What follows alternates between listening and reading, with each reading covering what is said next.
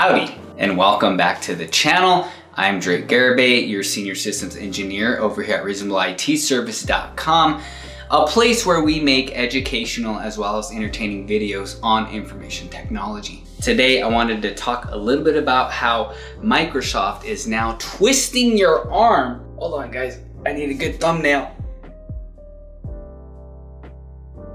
Microsoft is now twisting your arm about creating a Microsoft account and also requiring an internet connection to initialize Windows during setup. So in the past, you have been able to simply unplug the network cable from your computer, at which point you would no longer have an internet connection.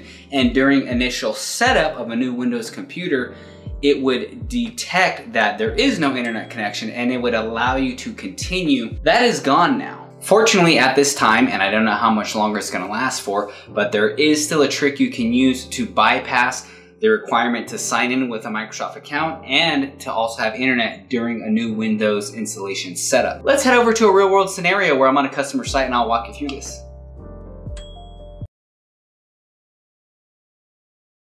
Welcome to Reasonable IT. Today I'm on a client site and I am working on installing some new HP computers. Now I get to this setup screen where you're initially setting up Windows and it bugs you to connect to a network. You guys ever come across this? It's really quite annoying, and maybe you don't want to connect to a network, you just want to continue setting up the computer. Well, today I'm going to show you a really quick and easy trick you can do to bypass this. So here is the setup screen I'm talking about. So what you're going to do is hit Shift and F10 on the keyboard to bring up the command line. Then you're going to type in this command, OOBE/bypassNRO.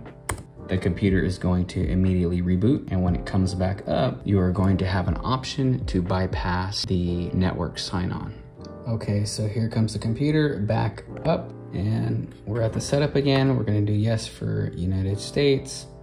Keyboard is fine. Check that out.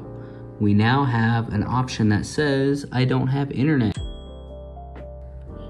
Great, so we do not have to connect to a network in order to continue our setup. And you're gonna go ahead and select continue with limited setup here.